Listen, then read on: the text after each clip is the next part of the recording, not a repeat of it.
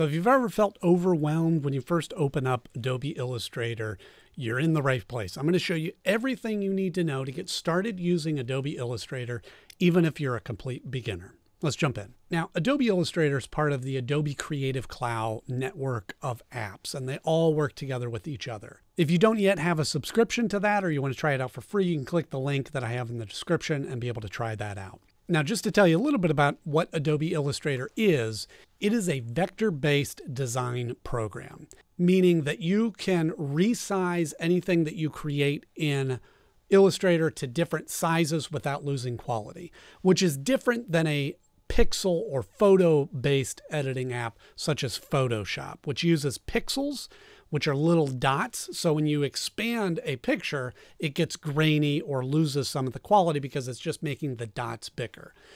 Vector-based or Illustrator works differently in the sense that it just looks at lines and shapes so that it can resize differently. So it's great for creating logos or graphics or illustrations that you want to put on different things or use for different purposes, things like that. Now, having said that, you could still use it to manipulate JPEGs or PNG files if you like, but that's really not what it's designed for. So when you first open up Illustrator, it'll bring you to this main page, and this should look very familiar if you've used any of the other Adobe Cloud programs. If not, it's pretty basic.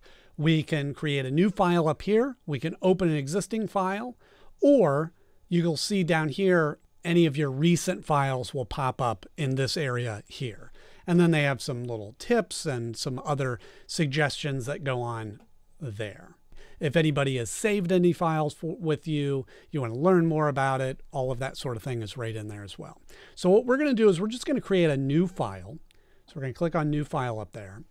And then it'll bring up a window like this, which is going to ask you some questions about how big you want your file to be and the orientation and all of that. They also have some different presets, whether you're doing something for mobile or for web or for print, branding, all of those sorts of things are in there. And they also have some different templates that you can start with and kind of manipulate things from there. And you could also customize it completely if you want to go for a specific size or things like that.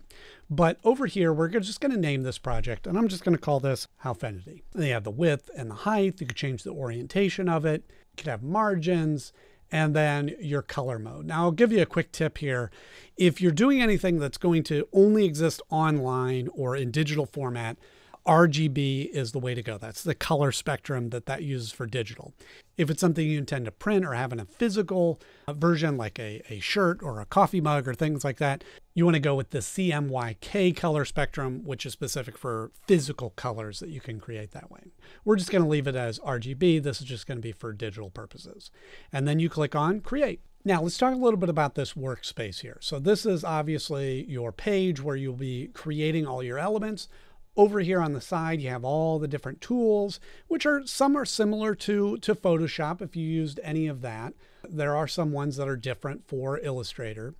And then depending on what tool you click on, if you go to a different tool, it'll change the properties over here. So you have some adjustments.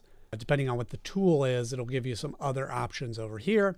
And again, like Photoshop, you have layers. So when you're looking at the document, think of it like you're looking top down. So you have the top layer, which would be closest to you, and then the layer below that, layer below that, layer below that. And that is sort of where you can layer things on top of each other and how that works. And then you have your controls across the top to be able to save and edit your objects, inserting effects, all of those sorts of commands are right across the top. Now, again, this can seem very overwhelming because there's a lot of different tools and a lot of different functionality and a lot of options in what you're doing in this. But if you're just getting started, I'm going to talk you through some of those essential tools that are the foundation of how to create graphics within Illustrator. So, like I had described, is vector artwork is all about lines and shapes. So the foundation of that is creating shapes. And you can see over here on the side, you have some different preset shape tools. So like we have our rectangle. We'll start with the rectangle. So you can click on the rectangle and you can see your cursor became this little plus line looking thing. And now when we click and drag that, it'll create a rectangle. And then when you release your mouse button, it creates that rectangle. Now you create another rectangle. Say you want to do one like that. And then you can also, if you press and hold your shift button, it'll create a square. So no matter how you move your mouse, it'll create a perfect square, both sides being equal. You also have your ellipse tool or your circle. So you can click on that same way and it'll start in the corner. You can create ovals that way, create ovals that way. And then additionally, if you hold your shift key down, it'll make a perfect circle. Now you can see as I'm creating these shapes, there's some guidelines that are popping up, these little pink lines here. So you can see over here, let's say I want to create another rectangle in line with this rectangle above there. So again, we'll go up to the rectangle. And now when I hover my mouse over, you'll see these lines appear, a pink line aligning with that above vertical line. And now I can click and hold that, and I could go all the way over until it shows me the other guideline and go, there we go. We want that. And now that's the exact same width as that above line. Likewise, you could go, oh, I want this, I want another circle. So we'll go to the ellipse tool and I want it to be right in line with that center point. So now that edge is right on that center point. And again, we could go right over to the edge of that triangle, see that pink line, boom. Now, going back over to the properties, you can see when I overlap those, these were a white fill color on top of white. They're not clear. It's not transparent. Maybe you want it transparent. So we'll go over here and you can see where it says fill. We're going to click on that.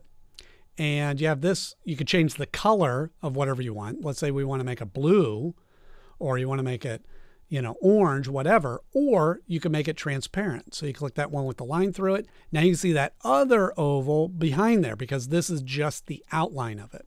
Same way you could change the stroke. So maybe we want it to be a blue line, or we want it to be a green line. We want it to be a pink line, whatever you want that to be. And you could also change the size of it. So maybe we want a nice big thick pink color. So these are the building blocks of creating different shapes on the screen.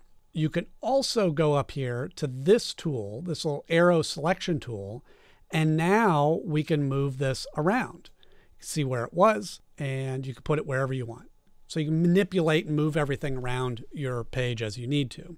Now you can also change what that shape is made up of after you've created it. So we could click on this rectangle, go over here and change the fill color to tan. Okay.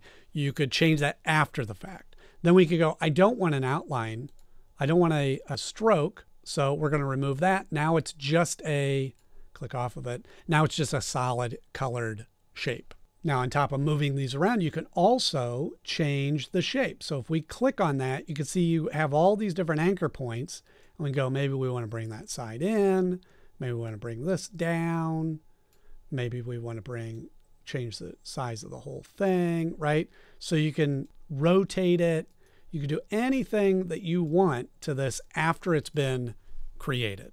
Okay, you have all your options right there. So this selection tool at the very top is kind of your go-to. Once you get everything on the page, now you can manipulate it and change it how you need to. One other little trick that you can do with this is if you have the selection tool selected and you have your Alt key held down on your keyboard, you can select that and it'll duplicate it. Or if you're on a Mac, you can hold down your Option key. Now over here, we've been using the selection tool, but right below that is the direct selection tool, which the shortcut is A. Now what this does, remember, Illustrator is all about vectors. It's about lines and paths and points.